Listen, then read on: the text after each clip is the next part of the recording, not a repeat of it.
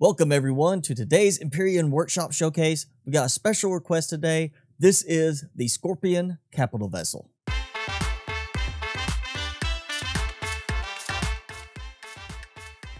Today's design is a special case because it's not a request by the actual creator of it. However, it is a request by Rustimus for me to cover this one because he feels it's a great design. This is the Scorpion, and it is an unlock level 25 size class 1 capital vessel coming to us from creator Herkimer, or Herkimer, I'm not sure which way he wants it pronounced. And this is definitely a smaller sized capital vessel. Now this is a capital vessel, but it's a bit more like a SV in design, and there's only one way in or out. That is through this ramp here at the back, but coming up, immediately we have an oxygen station, an armor locker, and a medic station, plus we have a nice little decorative console back here and some of our fuel tanks. Coming to the top of the elevator, we enter into the main area where we have our clone chamber direct in front of us.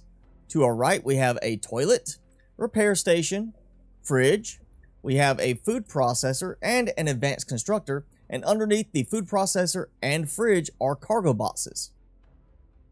To the other side, we have a shower. We also have 2 bunk beds and ammo bots. We have our gravity generator and more decorative console stuff right here in the middle. And coming down the stairs, we have access to a actual bedroom type area with a closet.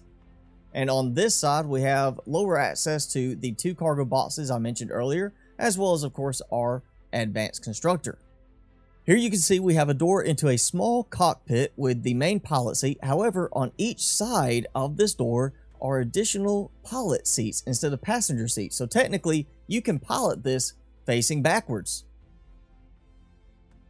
Again, the Scorpion is an unlock level 25 size class 1 capital vessel. It comes with 5 fuel tanks, giving you a total of 13,500 fuel in capacity. And as you can see here with the thrusters turned off, I have just under 27 hours of use. It comes with 2 oxygen tanks, giving you 2,000 O2 in capacity and only needs 296 to fill it up. And of course, it only requires the 1 ventilator to fill up the small inside space. It also comes with, of course, the 1 oxygen station, 1 medic station, and 1 clone chamber. Unlike other small capital vessel designs, this one's actually fairly well armed, with 4 pulse lasers, 2 rocket turrets, and 2 pulse laser turrets. It also carries a total of 3 cargo boxes and 3 ammo boxes, along with the 1 fridge, 1 food processor, and 1 advanced constructor.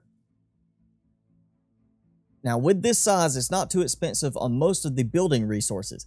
While it is a smaller CV, I would not term it a starter CV because of the Erestrum and Zascosium requirements. And of course, with some of the other design choices is where you're going to see the unlock level 25 come into play. However, if you're interested in trying this as a starter CV in your own game, I suggest taking out the weapons first. That way you can cut down the Erestrum and Zascosium needs. Once again, this was a request not by the creator, but by Rustimus for me to cover this design because he thought it was really well done.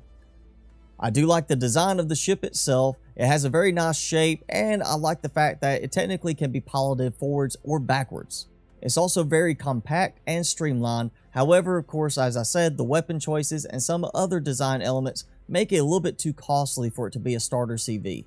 There is also a notable lack of parking space for your hover vessels and small vessels, meaning you will be restricted in what you can carry with you on the ship. So once again, this is the Scorpion by Herkimer or Herkimer. Again, I'm not sure which way it's supposed to be said.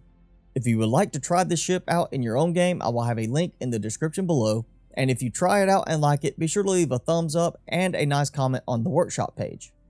That is it for today's workshop showcase. If you enjoyed it, be sure to leave me a thumbs up, leave me a comment below, and hit subscribe if you haven't done so already.